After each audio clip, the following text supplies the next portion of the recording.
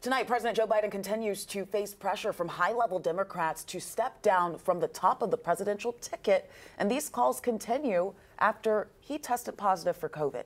Now, the White House issued a statement saying that he will be returning to Delaware to self-isolate and continue to carry out his duties. The administration says Biden's symptoms are mild.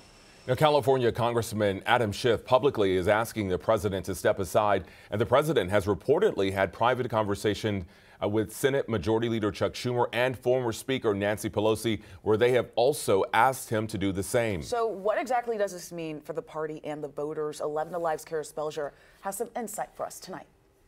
President Joe Biden is facing more pressure from his own party as calls for him to drop out of the presidential race increase. Senate Majority Leader Chuck Schumer and former House Speaker Nancy Pelosi reportedly have asked Biden to withdraw his re-election bid for fear it could hurt Democrats' chances of winning seats in Congress. U.S. House and U.S. Senate members are always nervous, especially in all these states where the margins are so close in the U.S. House and the U.S. Senate. Doug Teeper is a political strategist and former Georgia House rep. He says it's not uncommon for down-ballot politicians to express concern over the performance of a candidate at the top of a ticket. They're going to do exactly what they did. They're going to go to the top of the ticket and ask him, to do something about it. But Teeper says the problem is figuring out who to replace him with, especially at this point in the race. It's why Theron Johnson says Biden stepping down is not a viable option. You just got to stay focused and you got to finish the drill. And until President Joe Biden decides that he's not running,